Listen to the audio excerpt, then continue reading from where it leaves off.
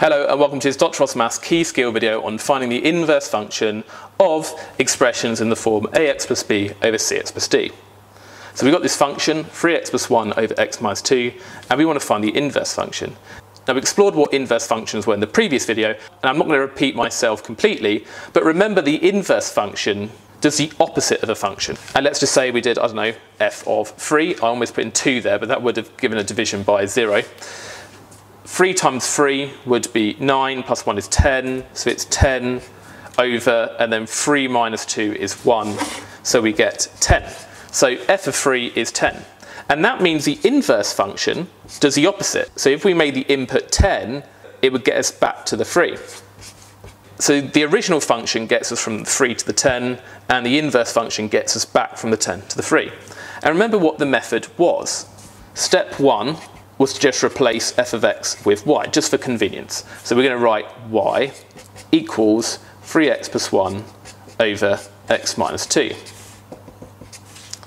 And then step 2 was to make x the subject. And the reason we did this was because in our current function, we've got the output y in terms of the input x, and the inverse function, I said, does the opposite. So we want to get the input x in terms of the output y, so that it goes in reverse. So to make x a subject, now we've dealt with expressions like this before when we've dealt with harder changing the subject stuff. But remember, we multiply 3 by the x minus 2 first because we don't like fractions.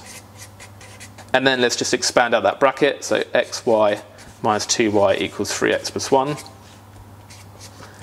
And then do you remember, we have to get all the x terms on one side of the equation.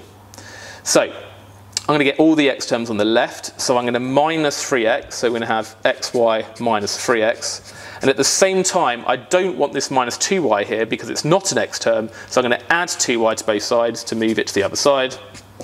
And now, because I've got all the x terms on one side, I can factorize out the x. So x brackets, well, x times what is xy? It's y. And x times what is minus 3x? It's minus 3.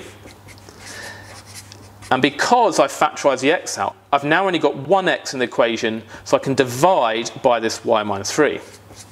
And if this doesn't seem like a familiar method to you, please watch my video first on changing the subject where the subject appears multiple times and within a fraction. I've got a video dedicated to that. So I've now made x a subject. We've got this expression here. And remember, the final step is to replace the y's back with x. And then just write f minus 1 of x is equal to, because functions are always in terms of x generally. So that means our final answer, I've run out of space down here, so I'm going to write it down here.